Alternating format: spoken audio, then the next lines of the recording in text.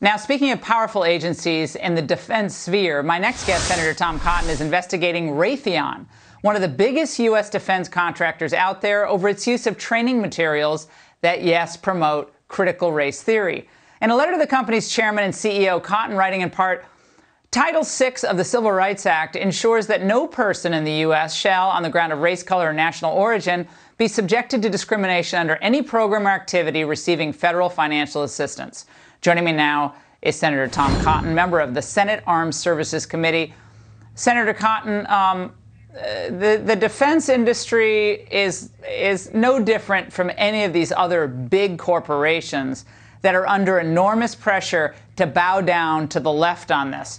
But how much worse is it when U.S. tax dollars are keeping a lot of these companies afloat to teach people to basically hate the country at its core? Well, Laura, this week it's Raytheon. A few weeks ago, I had a similar exchange with Lockheed Martin. I suspect if you probed in some of the other major defense contractors, you'd find very similar kinds of training materials.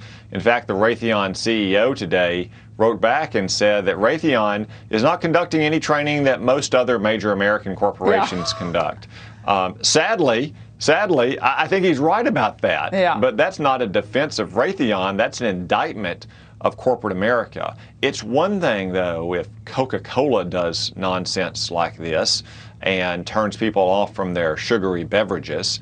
It's a whole different thing, though, if the companies who are building the weapons and the equipment to keep our troops safe and defend our nation, who get the lion's share of their revenues from American taxpayers, are doing these things.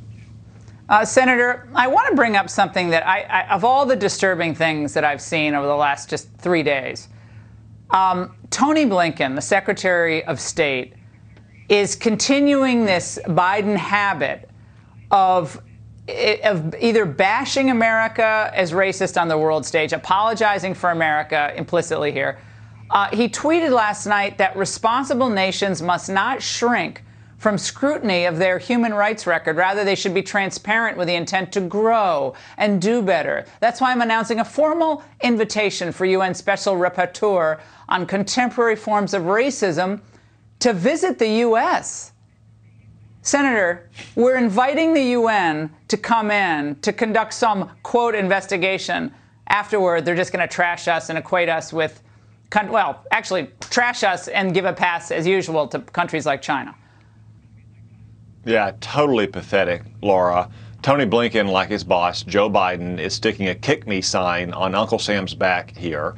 They should tell that rapporteur to pack his bags and head straight to China, where China is committing genocide against religious and ethnic minorities, where they're engaged in the systematic sterilization of minority women so they can't reproduce, or, barring that, the systematic rape of them so they produce Han Chinese. To say nothing of what they've done to Hong Kong over the last year, or to Christians who are simply trying to worship God in their homes throughout China.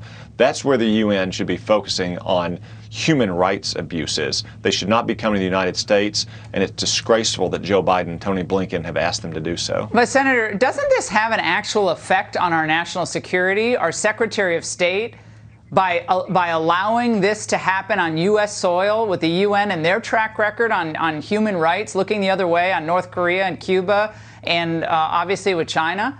How does this help our national security? Back to my angle theme.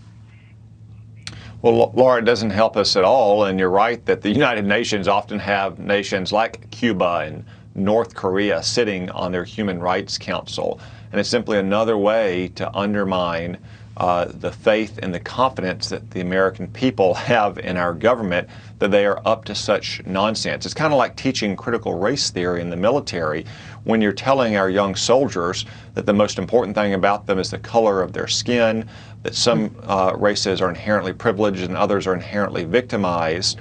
Well, that's not something that a lot of them raised their hand and took an oath to defend. Yeah. I mean, you shouldn't be surprised if you have recruiting rates fall and retention rates fall as well. Yeah, this is going to help our diplomacy big time overseas. Senator, thank you.